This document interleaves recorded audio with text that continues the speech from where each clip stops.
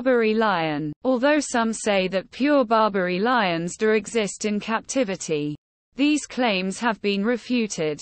The Barbary lion, Panthera leo, also known as the Atlas lion, is an African lion population that was once native to North Africa, particularly the Atlas Mountains. The population of the Barbary lion, also known as the North African lion, has been declining since the mid-19th century as a result of the introduction of weapons and rewards for killing him. According to Pease, in 1942, close to Tizi and Tichka in Morocco, a wild Barbary lion was last seen being shot. Small populations of Barbary lions may have continued to exist in Morocco and Algeria till the middle of the 1960s. The type specimen for Linnaeus's 1758 usage of the species name Felis leo was a lion from Constantine, Algeria.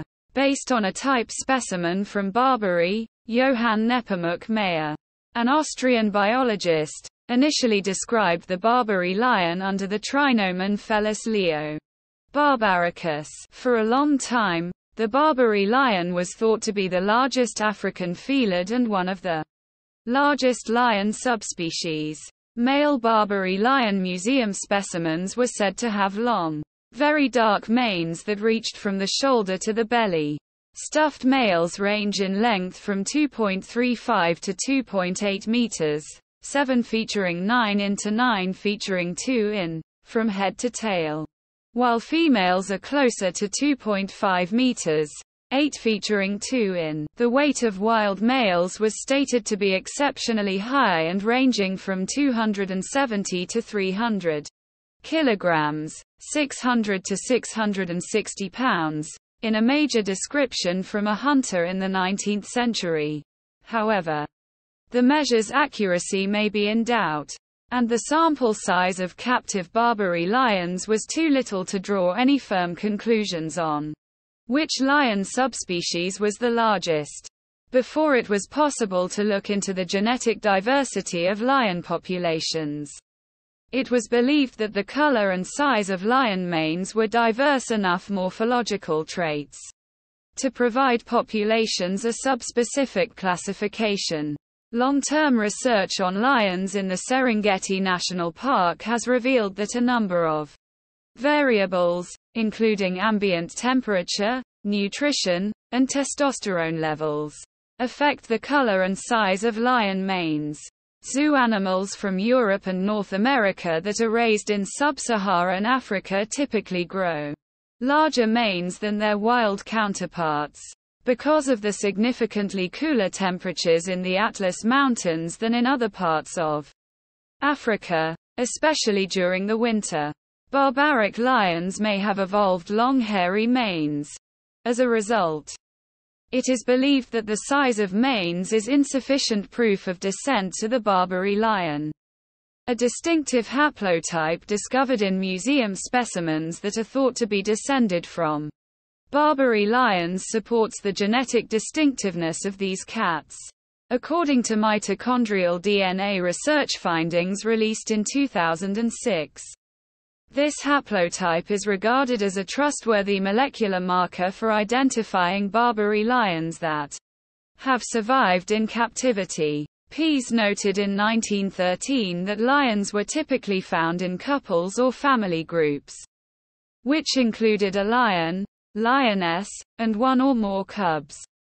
In locations where they were not extremely common, he frequently came across two elderly lions and a lioness coexisting and engaging in joint hunting. Between 1839 and 1942, wild Barbary lions were observed in lone, couple, and family groups. According to an analysis of these historical documents, Barbary lions continued to live in prides despite growing persecution in recent decades, particularly in the eastern Maghreb, while the density of the Barbary lion population is thought to have been lower than in moister habitats. The size of prides was likely comparable to prides living in sub-Saharan habitats. Barbary lions preyed on properly managed herds of livestock when Barbary stags and gazelles became scarce in the Atlas Mountains. Additionally, they preyed on red deer and wild boar. Between Wassanas in the west, the Pic de Taza in the east, and the lowlands of the Chelif River in the north, among the forest-covered hills and highlands of Algeria, they dwelt in the forests and wooded hills of the Constantine province, which extended east into Tunisia and south into the Ors Mountains. There were also lots of lions. They were considerably fewer by the middle of the 19th century. Lions lived in the cedar forests of Chelia and the nearby mountains until about 1884.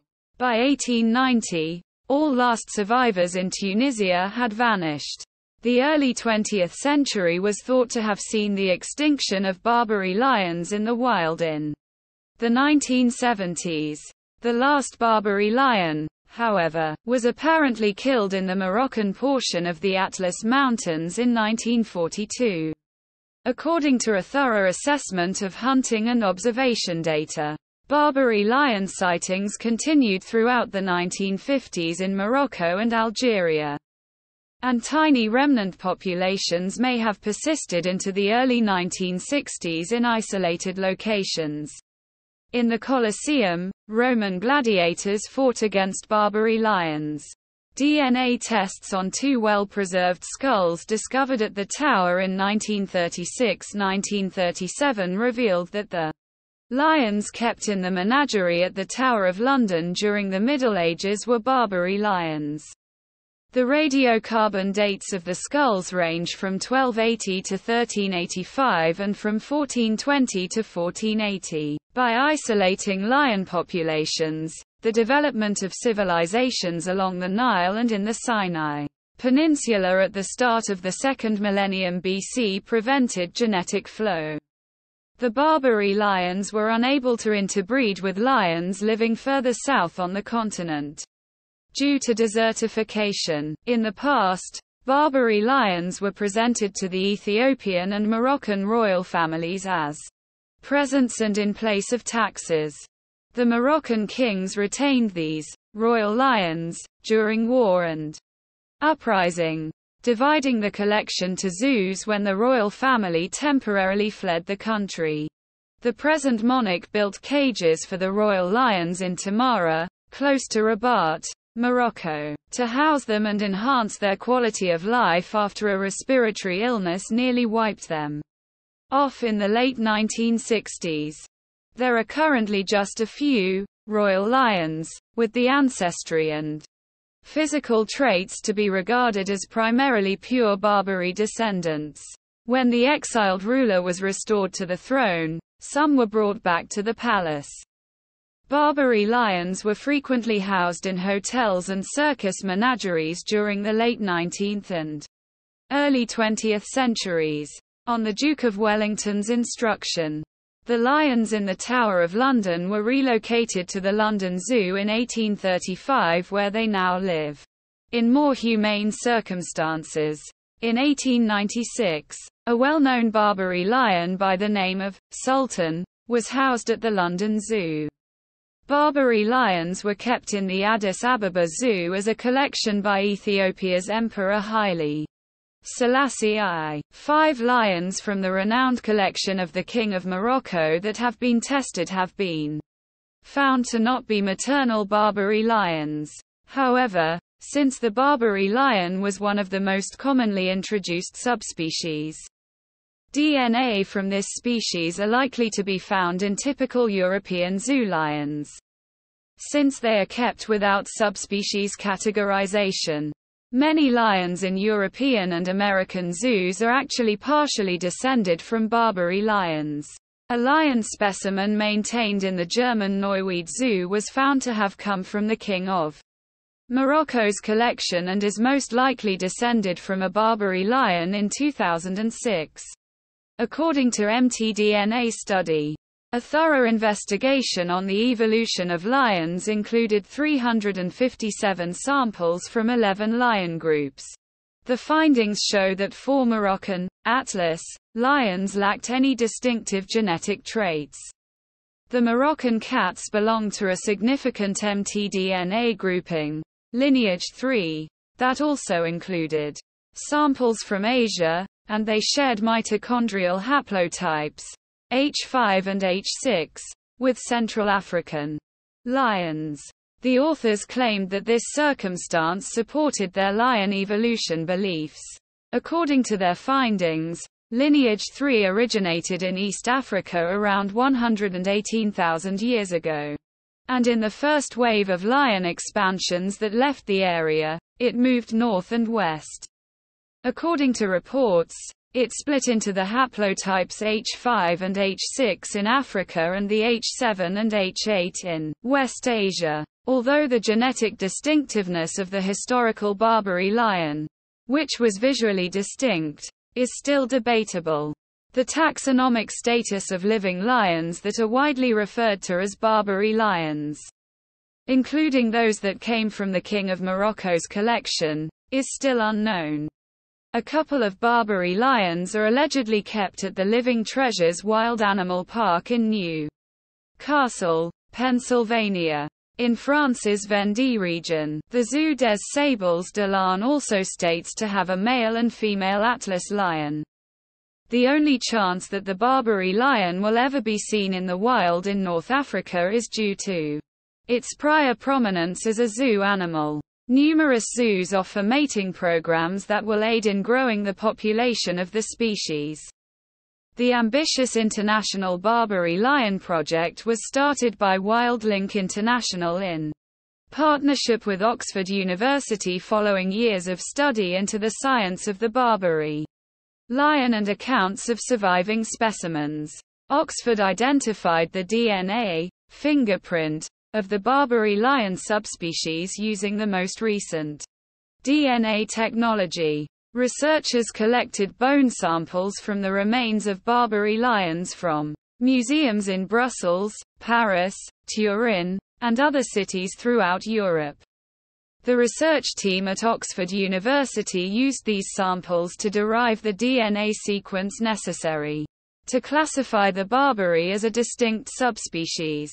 WildLink International looked to find a few lions in captivity throughout the world who may be descended from the original Barbary lion, despite the fact that the Barbary is extinct and is undoubtedly extinct in the wild. The degree of any hybridization, from crossbreeding, would be assessed once these descendants were compared to the DNA fingerprint.